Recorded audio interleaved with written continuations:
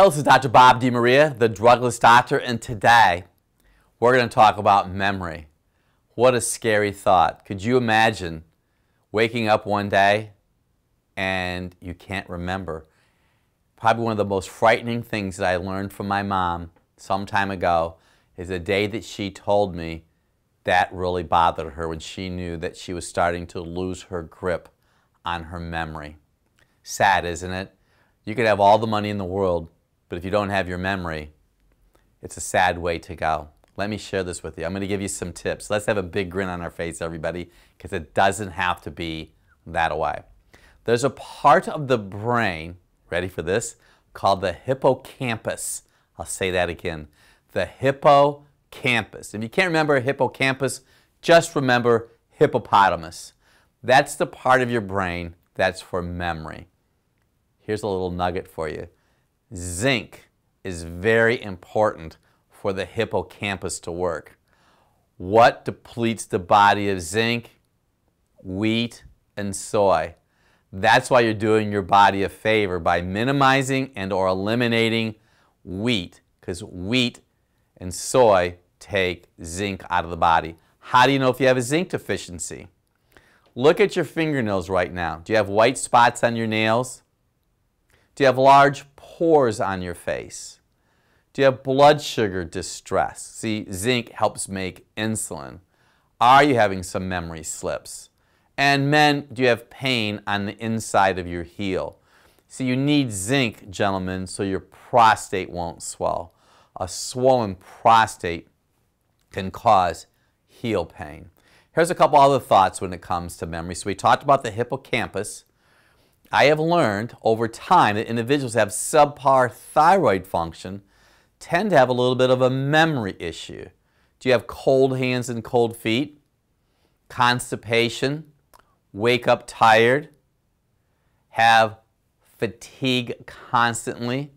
Those are body signals of a low thyroid gland. We've just associated that with patients coming into the office. Low thyroid gland, memory issues. Here's what I've learned from ladies that have come into our office. Sometimes between 45 and 55 years old, as they're going through their menstrual change, at the last part of their menstrual cycle, when their estrogen level is dropping, for one day, they tend to tell me that their memory, they have to really grasp to have words come to their thought process. So I wonder sometimes if a menopausal woman that has inadequate estrogen could be a memory issue. Let's talk about Alzheimer's and dementia, because Alzheimer's is actually a form of dementia, and you hear a term called vascular dementia, and vascular dementia is when the blood vessels will get smaller. Alzheimer's is the name of a German physician that started to see traits in individuals that were having memory challenges. Well, in my practice, we do mineral tissue analysis to hair. It's kind of like forensic medicine to hair. And what I have seen, you're going to love this little bit of a nugget, we'll see elevated aluminum levels in individuals who have exhausted adrenal glands. How do I know if you have an exhausted adrenal gland?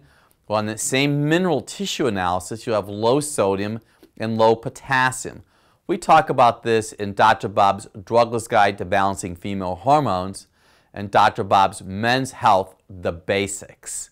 So if your adrenal glands are tired, they're not moving the extra minerals out of your body, and you have an accumulation of aluminum.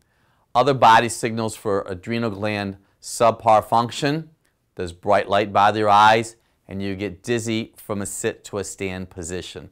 Common low adrenal gland body signals. But most recently what I've discovered is arsenic toxicity in our patients who have been diagnosed with dementia. That's right. I have patients that come into the office with dementia.